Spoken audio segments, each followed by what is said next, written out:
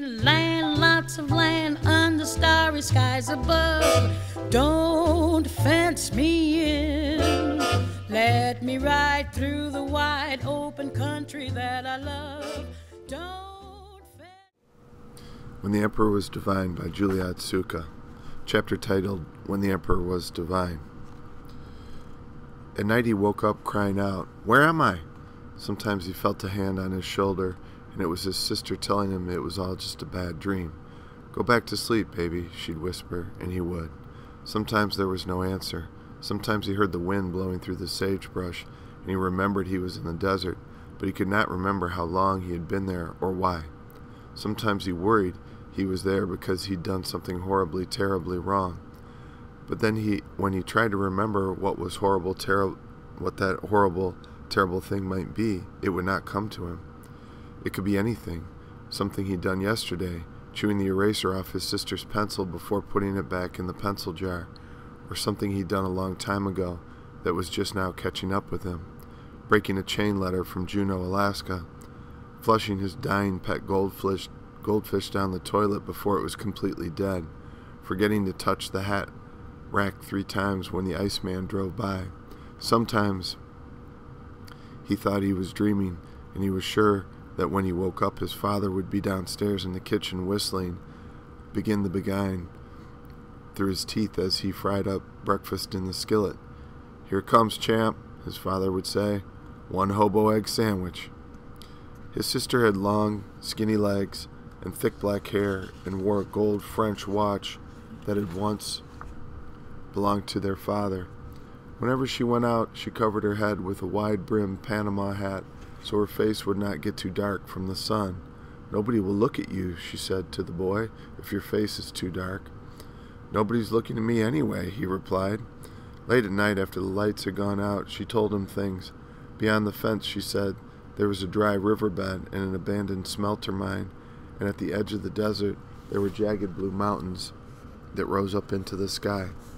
The mountains were farther away than they seemed.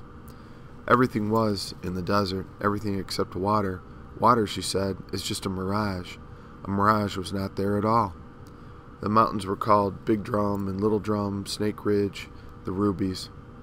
The nearest town over was Delta. In Delta, she said, you could buy oranges. In Delta, there were green leafy trees and blonde boys on bikes and a hotel with a veranda where the waiters served ice-cold drinks with tiny paper umbrellas. "What else?" asked the boy. In Delta, she said, there was shade.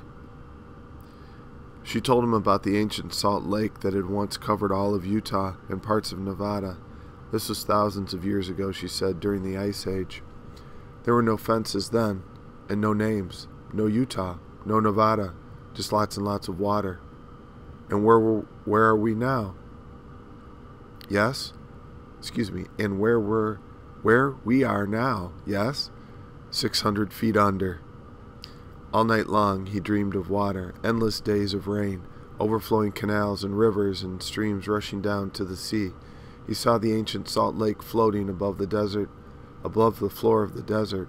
Its surface was calm and blue, smooth as glass. He was drifting down through the reeds, and fish were swimming through his fingers, and when he looked up through the water, the sun was nothing but a pale, wobbly speck 100 million miles above his head. In the morning he woke up longing for a glass of Coke. Just one, with lots of ice and a straw.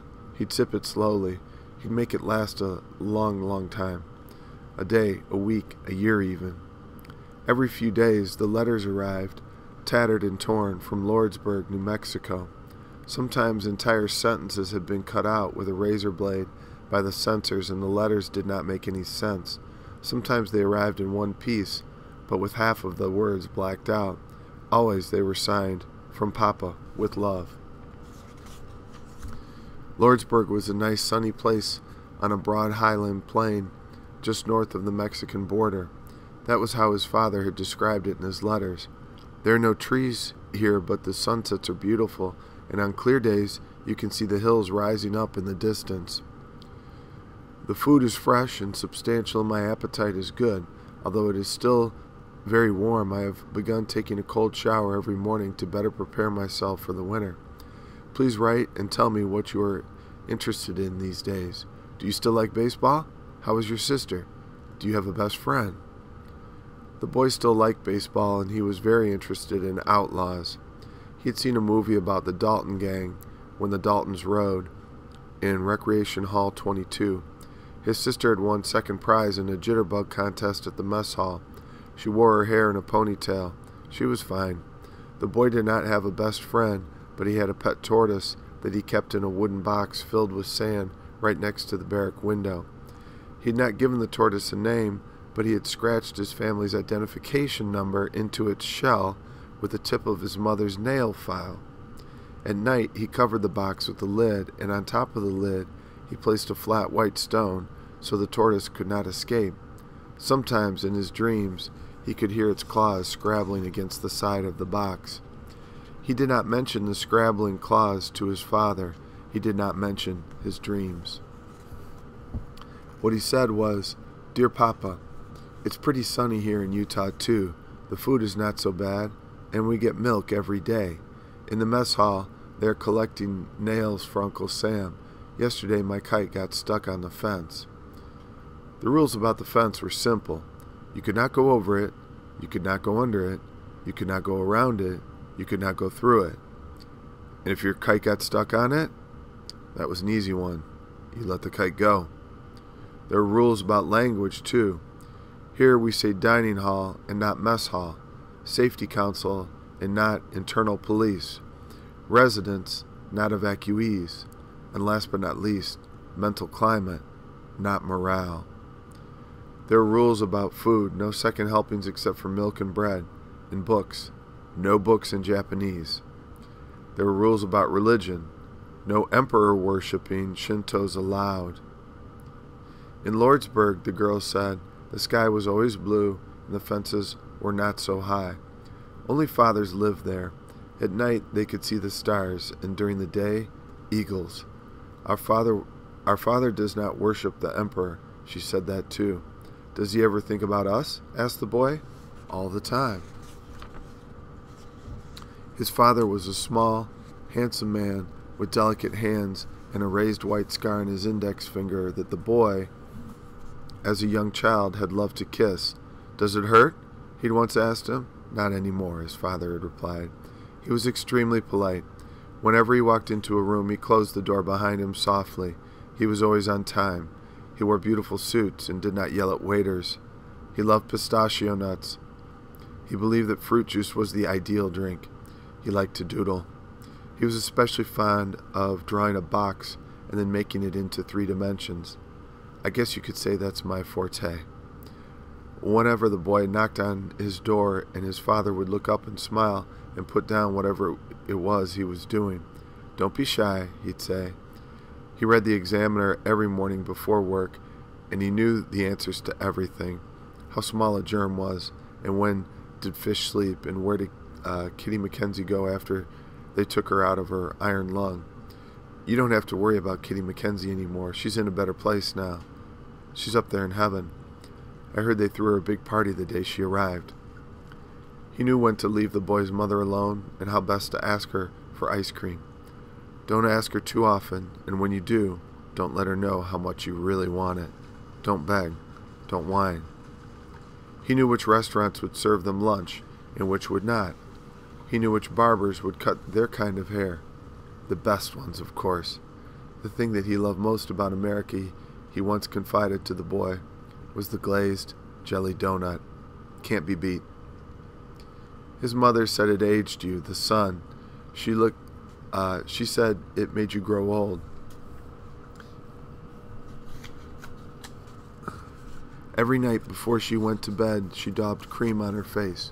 She rationed it out as though it were butter or sugar. It was Pond's. She bought a large jar at the pharmacy the day before they had left Berkeley. Gotta make it last, she said, but already she had almost used it all up. I should have planned ahead, she said. I should have bought 2. Maybe 3, said the boy. She stood in front of the mirror, tracing the lines along her forehead and neck with her finger. Is it the light, she asked, or are there bags under my eyes? There's bags. She pointed to a wrinkle by her mouth. See this? He nodded. A recent development. Your father won't know who I am. I'll remind him. Tell him, she said. Then her voice drifted off, and she was somewhere far away, and outside a hot, dry wind was blowing up from the south and across the high desert plains. Always he would remember the dust. It was soft and white and chalky, like talcum powder. Only the alkaline made your skin burn. It made your nose bleed. It made your eyes sting. It took your voice away. The dust got into your shoes, your hair, your pants, your mouth, your bed, your dreams. It seeped under doors and around the edges of windows and through the cracks in the walls. And all day long, it seemed, his mother was always sweeping. Once in a while, she would put down her broom and look at him. What I wouldn't give, she'd say, for my Electrolux. One evening, before he went to bed, he wrote his name in the dust across the table. All through the night while he slept, more dust blew through the walls. By morning, his name was gone. His father used to call him Little Guy. He called him Gumdrop and Peanut and Plum. You're my absolute numero uno, he would say to him. And whenever the boy had woken up screaming from dark, scary dreams, his father had come into his room and sat down at the edge of his bed and smoothed down the boy's short black hair. Hush, puppy, he whispered. It's all right. Here I am. At dusk, the sky turned blood red, and his sister took him out, walking along the outer edge of the barracks to watch the sun go down over the mountains. Look away, look away. That, she told him, was the proper way to look at the sun. If you stared at it straight on for too long, you'd go blind. In the darkening red twilight, they would point out to each other things that they saw: a dog chasing a porcupine, a tiny pink seashell, the husk of a beetle, a column of fire ants marching across the sand.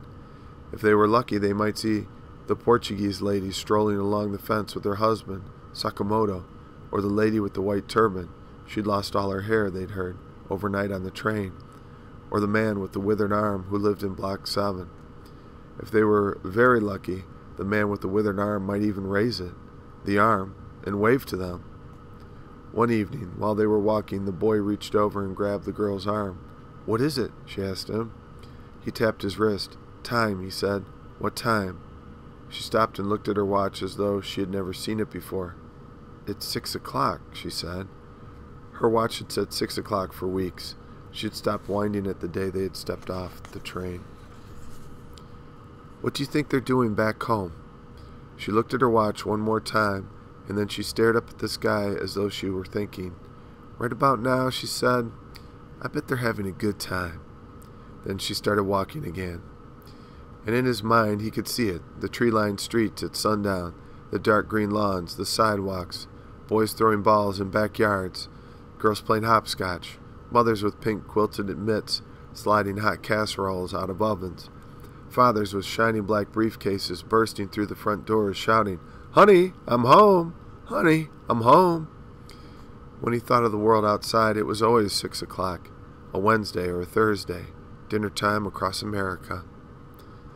In early autumn, the farm recruiters arrived to sign up new workers, and the War Relocation Authority allowed many of the young men and women to go out and help harvest the crops. Some of them went north to Idaho to top sugar beets, some went to Wyoming to pick potatoes, some went to Tent City and Provo to pick peaches and pears, and at the end of the season they came back wearing brand new Florsheim shoes. Some came back wearing the same shoes they'd left in and swore they'd never go out there again. They said they'd been shot at, spat on, refused entrance to the local diner, the movie theater, the dry goods store. They said the signs in the windows were the same wherever they went. No Japs allowed. Life was easier, they said, on this side of the fence. The shoes were black Oxfords, men's, size 8.5, extra narrow. He took them out of his suitcase and slipped them over his hands and pressed his fingers into the smooth oval depressions left behind by his father's toes when he closed his eyes and sniffed the tips of his fingers. Tonight they smelled like nothing. The week before they'd still smelled of his father, but tonight the smell of his father was gone. He wiped off the leather with his sleeve and put the shoes back into the suitcase. Outside it was dark in the barrack windows. There were lights on and figures moving behind the curtains. He wondered what his father was doing right then. Getting ready for bed, maybe, washing his face or brushing his teeth. Did they even have toothpaste in Lordsburg? He didn't know. He'd have to write him and ask. He lay down on his cot and pulled up the blankets. He could hear his mother snoring softly in the darkness, and a lone coyote in the hills to the south howling up at the moon. He wondered if you could see the moon, the same moon in Lordsburg or London or even China, where all the men wore little black slippers, and he decided that you could, depending on the clouds. Same moon, he whispered to himself. Same moon. On nights when he couldn't sleep, he liked to think of the house they had left behind. He could still picture his old room very clearly. The One War, One World map of the world on the wall, the Joe Palooka comic book spilling out from under the bed, the cowboy and Indian curtains his mother had sewn for him the summer before last, gently billowing in the breeze. He'd look out the window and see his father down below in the yard, plucking the caterpillars one by one off the snow pea plants with his long wooden chopsticks. He'd see the stone lantern covered with moss in the garden, and the statue of the fat Buddha with his head thrust back, laughing up at the sky. He'd see his red Schwinn with wide balloon tires leaning against the porch, and on a good day, he'd see Elizabeth Morgana Roosevelt on the other side of the white picket fence, playing with her little dog in the sun. Land, lots of land under starry skies above. Don't fence me in. Let me ride through the wide open country that I love. Don't